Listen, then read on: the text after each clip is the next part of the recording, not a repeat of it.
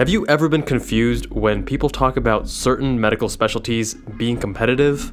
Me too. In this video, we'll go over the official statistics and explore which are the most competitive and desired specialties. What's going on, guys? Dr. Jabal, MedSchoolInsiders.com. For those of you who don't know, I graduated medical school in 2017 and matched into plastic surgery. To learn more about my story, visit my vlog channel, link in the description below. Now, there is a tremendous amount of misinformation regarding which medical specialties are competitive. Everyone wants to say that their specialty is competitive, and they're not wrong. Getting into any residency is a challenging ordeal. That being said, some specialties are more competitive and harder to get into than others.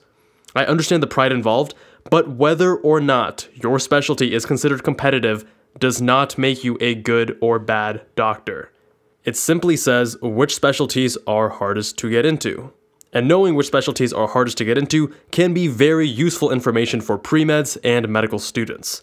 Again, all specialties are competitive, and if your specialty is ranked lower than you would like, that is not a judgment or an attack on you in any way. This is simply the data, period. And you can find links to the data in the description. First, let's cover the methodologies that I used. I gathered all data from the official source, the NRMP, or the National Resident Matching Program, over the last few years. I manually inputted all data into a spreadsheet that I've linked to in the description for you to view. There's always someone complaining about imperfect methodologies. Look, every analysis has its limitations. I urge you to view the spreadsheet and play with the data to see for yourself. Before we dive in, it's important to note that ophthalmology and urology are not included in the regular match, and therefore their data was not included in this analysis. That being said, if you look up their average step scores and match rates, it's clear that neither would have been in the top 5 anyway. I used data for US applicants only, as incorporating international medical graduates, or IMGs, would muddy the analysis. I looked beyond just the match rate, as that would be a terribly inaccurate marker of competitiveness. And now, you're probably confused. If it has a low match rate, then it must be more competitive, right? Well, not exactly. Specialties are self-selecting to a certain degree. I recently saw a video by someone who went off only the match rates, and in doing so, they suggested that general surgery and psychiatry were the third most competitive specialties. Anyone who is in medical school or residency will tell you that's definitely not the case. For example, in plastic surgery, applicants use general surgery as their backup in case they do not get into plastics. Look at it this way. If you're not a competitive applicant, you're not going to apply to something like plastic surgery or neurosurgery or dermatology. But lots of people do want to do surgery, since surgery is freaking awesome, and general surgery is the most commonly applied to. General surgery is an excellent field, it's tremendously broad, extremely diverse, and leaves options open to subspecialize after. And it's also the least competitive of the surgical specialties. Therefore, it has a very high number of applicants and a low match rate. This is not a judgment against general surgery in any way. This is just an explanation for the low match rate in general surgery. Now, in order to overcome the shortcomings of looking at match rate alone, I examined 6 categories of data: average match rate, Step 1 score, Step 2 CK score, the number of publications, percentage of matriculants that were AOA, and percentage of applicants from a top 40 NIH-funded medical school. AOA, or the Alpha Omega Alpha Honor Medical Society, is an honor society in medicine. What you need to know for the purposes of this analysis is that being AOA is a good indicator of being a high-performing student. Obviously, it's not perfect, as some schools don't have it. For example, mine did not, and therefore I wasn't AOA despite being at the top of my class. Top 40 NIH-funded medical schools are usually more competitive, meaning students that got into these schools were, on average, stronger students. Emphasis on average. After compiling the data, I ranked each specialty in each of these 6 categories. This was a point-based ranking system.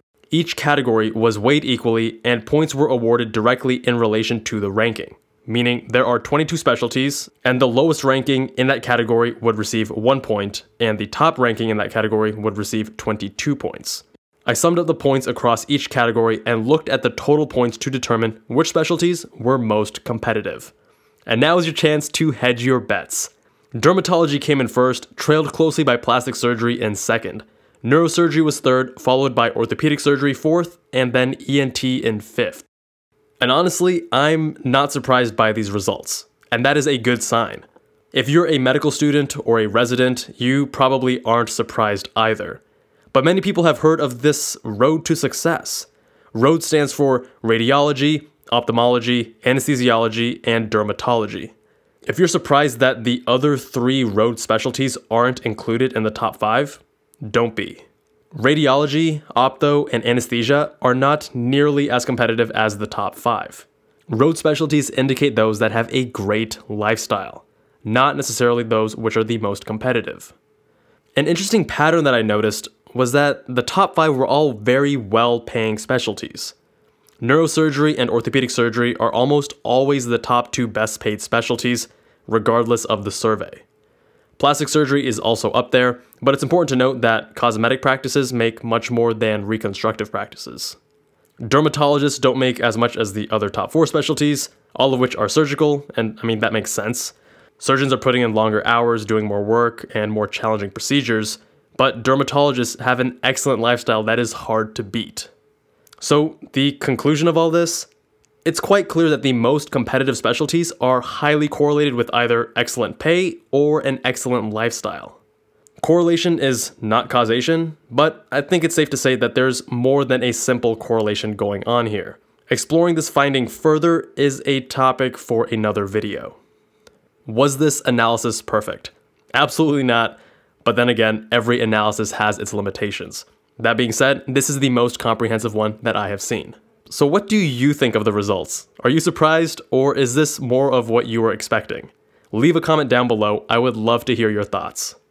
If you are aiming for a highly competitive specialty, then check out the all-new multimedia courses on medschoolinsiders.com. Each course was crafted by our team of top doctors. The Premed roadmap will help you get accepted to a top 40 NIH medical school, and the interview courses for med school and residency are hands down the most comprehensive and high-yield guides on the interviews that you will find anywhere. Even better, both are constantly being updated and improved with new exclusive videos, written content, and private group mentorship access. They're on sale right now for a limited time. Link in the description. Thank you all so much for watching. If you learned something, give this video a thumbs up. Make sure you're subscribed and hit that notification bell so you don't miss out on any new videos. And I will see you guys in that next one.